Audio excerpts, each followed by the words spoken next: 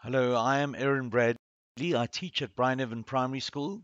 This is a school in Bryanston, a suburb of Johannesburg, South Africa. Bryneven Primary School has introduced Purple Mash as an initiative to promote coding for young children. So these videos also provide a resource to build upon, if not on a more expansive basis for other schools. Today's lesson explores Princess and the Frog with Riley Dove. I'm just going to show you the timer command. So you could try using the timer command to make changes happen after a time period.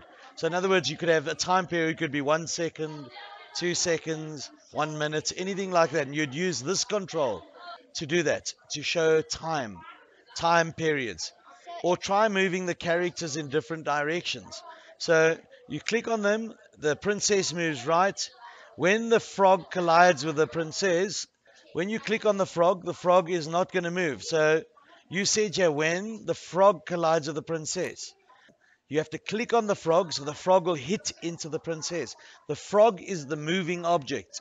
The frog is moving towards the princess. But if you look at your code, you said when the frog collides with the princess, but you have got nothing that's making the frog move. So you have to bring in some sort of code that makes the frog hit the princess. So I'd like you to bring in a when click on the frog. Now the frog will move in this direction.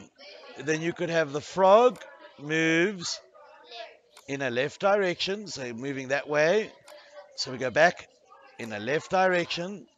Okay, then you know that the frog will collide with the princess. So the frog will collide with the princess. And then let's bring in a little bit of a timer. So we're going to make after 2 seconds, then the frog will move up.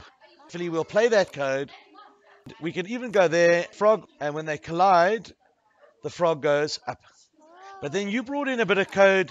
If you look over here, when the frog collides with the princess, frog stops. You'll have to play a little bit around, but let's just go over what we did.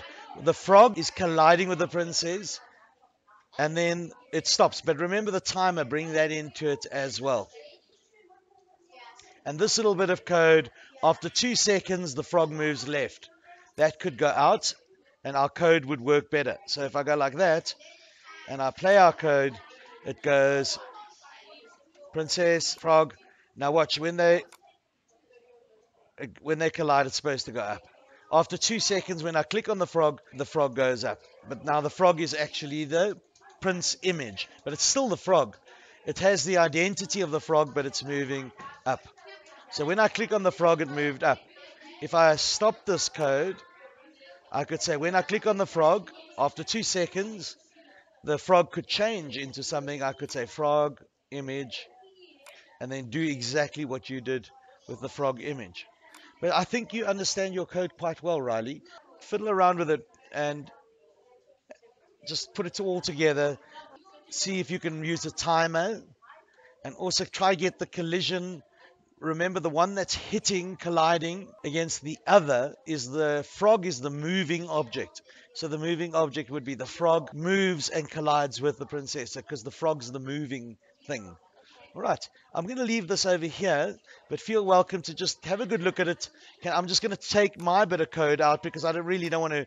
I want you to do it all by yourself because, you are a brilliant young lady, and if I do all the work for you, it's not really going to help you that much. It's going to be far more better, not a matter of passing, but just to develop your creative coding abilities. Just play around and do it yourself. Please do feel welcome to come and ask me if you want more help. I'll help you again. I think that you're marvelous, and I think you can do brilliantly if you just play around yourself. I think you do understand what we've done now. Thank you so much for coming, and we'll post this on YouTube.